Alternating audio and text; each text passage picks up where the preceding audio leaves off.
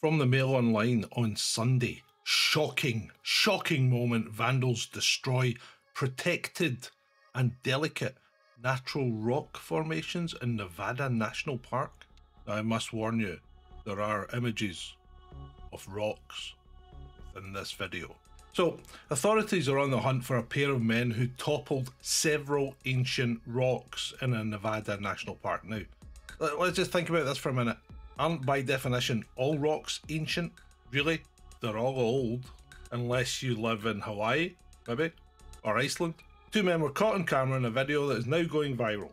Red stones at Lake Mead National Park are some of the most popular destinations in the massive recreation centre. Ever been to Lake Mead National Park? Ever been to Nevada? Because it's full of red rock. I mean, literally, it is red rock. They have a canyon called Red Rock Canyon just outside Nevada, Las Vegas. The whole state's red. I'm not going into politics. So what happened here is these guys are obviously being guys and thought, I'm going to topple some rocks down. And they did. They toppled some rocks down and they smashed. They just broke up. Because I think looking at it, this is sandstone and it says it's protected. So, John Haynes, a public information officer for the park, it's one of my favourite places in the park, and they're up there just destroying it. I don't understand that. Well, I kind of understand it. It's guys being guys. That's what they do. They're just like, oh, there's a rock. Let's see if it fall over. Let's see if it'll roll down the hill. Yeah, I'm not saying it's bright or intelligent behaviour, but it's a rock. You know,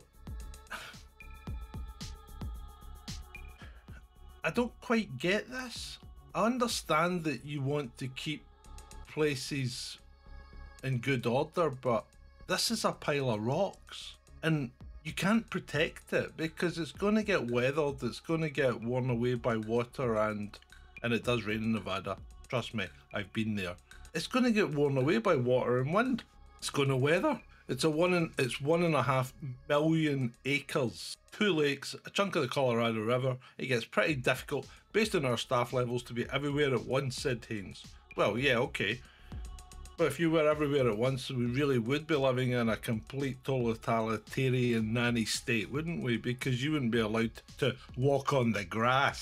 So the National Park Service operates a tip line that receives thousands of submissions each year. Do you get any tips on all the people that go missing every year in national parks? Just wondered about that. So these men may face fines and jail time due to their destructive behaviour. Now, look at the rocks. It's sandstone. It just crumbles. Yeah, okay. They accelerated natural weathering and the ultimate destruction of this pile of rocks, because once a mountain's up there, its ultimate aim is to be flat again, isn't it? And that's what's going to happen in geological times. So any idea that we can stop these processes is nuts. Why not just enjoy them while they're there? Yeah, okay. I'm not saying these guys should go up and break rocks. Maybe they want to be in a chain gang. They might get their wish.